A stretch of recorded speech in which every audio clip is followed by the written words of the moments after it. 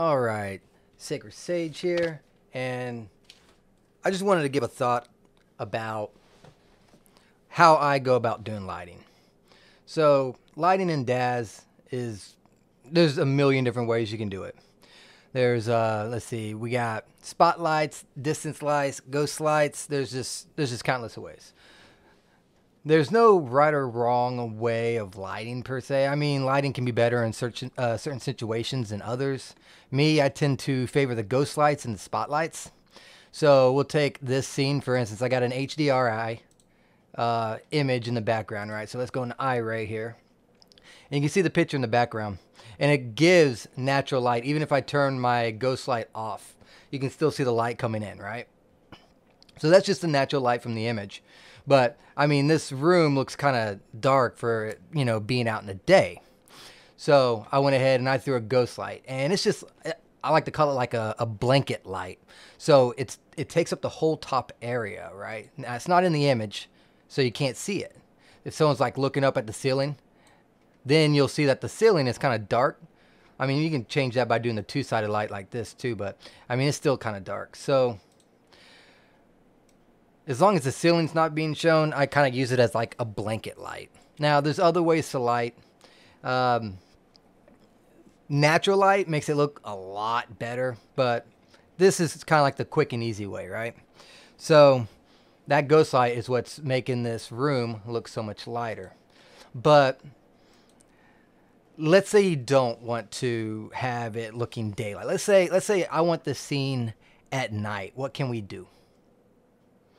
So now I'm trying to darken it. See, I already got these ghost lights already in place for the demonstration and whatnot, but it's basically the same thing. So I'm going to walk through how I put this ghost light up real quick first though. So smart content, I just look it up in my smart content because I prefer the smart content versus the content library. So iRay, and this right here plops down a red little zone, right? So let's see where it's at, right in the middle. So then we just take this bad boy, we whoop, and then when we have it in place, we just come here to materials or utility, apply before preset. Bam, that puts it on an automatic 100 lumen. So you can make it lower or higher. I actually don't even use any of these settings. Once it's already applied, I normally change whatever I want in the surface tab here when I have ghost light. So ghost light, have ghost light selected, surface, bam, then I can change it to whatever I want, right? So let's go ahead and delete that. All right, so that's how I ended up putting all these ghost lights in. So let's say I want to make this scene darker. First thing I'd do is I'd mess with the HDRI, right? So those settings are in render settings and then environment down at the bottom. And what it is I mess with the intensity, right? I leave the whole map. I don't mess with that. I mess with the intensity. So let's bring this down like really far, like 0.02, really far down. Boom. And you'll see it's dark now, right? It's hardly any light coming out of it. So let's go back and let's check to see how much of the picture's actually being shown. See, it's a lot darker, a lot darker. So it kind of, with the blinds, it's hard to see. To make it look more nightish, right? So at night, to make it more realistic, I also put in, like, how do you put the right wattage color or whatever for these ghost lights, which they are the temperature. So how it works is the lower their temperature, the more like yellow to red it gets, right? I think at like 1, 2, really low, it's like red. And then at the highest, which is 10,000, it's like blue. That's what the temperature is. So let's go ahead and hide this ghost light that I put out. So now it looks dark. You can kind of see out here. And I put out these small ghost lights. So see how it kind of makes it look yellow? And you can mess with these ghost lights in several different ways. Like you can, if you feel like, oh, I'm not going to sleep, I just want some lighting, right? You can, let's take it up to 75, right? So let's bump all these up to 75. And now it looks like you're just inside, it's dark, and you have the light on. This one's actually already at 100. So yeah, it just looks like you're inside and the lights are a little dim and whatnot.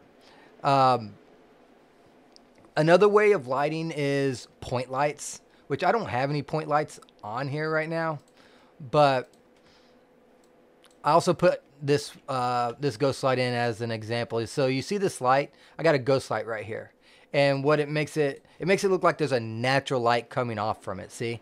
Now if I turn that off, it won't look near as defined. See, it's still a little bit there, but it just looks better with this ghost light. Plus it lights the room up a little bit. You'll learn little tricks as you start messing with Daz more that that makes stuff just look natural, because natural lighting is like the best thing ever. That's what you want all your renders and scenes to really look like, but you don't want to really spend a whole bunch of memory space doing a bunch of lights. That's why I like ghost lights. Ghost lights just makes renders go so much quicker. But you could also put a point light here, and how I do it, I literally just like come over here, plop, and oop, wrong one, try again. Point light, there we go. I very seldom ever use point lights unless it's like a fire or like a chandelier or something. I will throw a point light there to give it a little bit more lighting. And oops, wrong one, try again. All right, go down, and then what we do is we just go to the light source. I like to have my light geometry for the spot for the point lights. I like spear. If it's a spotlight, I tend to do the disc, right? So height and width, that just determines the lighting in the direction that it's aiming. Render emitter, I always keep this off so it doesn't show up in renders, because if you render it, it'll come up as a black spot, and we don't want that. So let's just throw this up at pretty high, 25,000, right? Now let's take a look at what we have. And this is another form of lighting, like just instead of, you don't want a ghost light, or the ghost light just doesn't, it's not working right, not giving that vibe, you can always just switch to a spotlight. And how much lighting this is actually giving off is not all that much. Might have to bump it up a little bit more. 25,000 is kind of low for a point light anyways. So, but, and I always double it just to save time, because if that one's enough, you can just like double it. Okay, 50, you can start to see a little bit more. Now let's just bump it up to 100K. Boom. Now that's too much. So now we just cut it in half. Bam. So it could be tweaked. Anyways, but that's why I tend to do the ghost lights. The ghost lights are pretty good. But let's try and make this more realistic. The first thing I did in this little room at a hospital is, it's at nighttime now. So what I did was put a spotlight outside. So let's go into perspective. Let's get off of texture shaded. See, boom, out here. Now I got a spotlight hidden, bam, right here. So it's giving off a light, and it's coming directly into the window, right? And this is the effect that it gives us. You can kind of see like the blue coming across here in the on the sofa, and you can see it down here on the sofa, and coming onto the bed. It just gives it a more natural feel of lighting. And what I did with the spotlight was actually pretty easy. All I did was change the temperature. So I got I just jacked the temperature up to 9,000, which gives it like a blue tint. But if it's not enough and you feel like you want more of a tint, you can come in here and just change the color completely. I use this color for like a night blue sometimes, and now to give it more of that blue tint. And then I'd tweak something on the lines of bringing this down to counteract that too much blue. Woo, man, it is. Oop, it didn't go down any at all.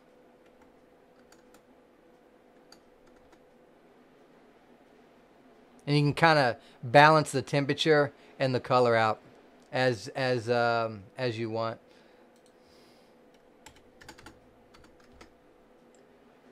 See, now it turns it a little yellow.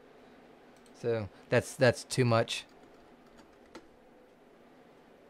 That looks good.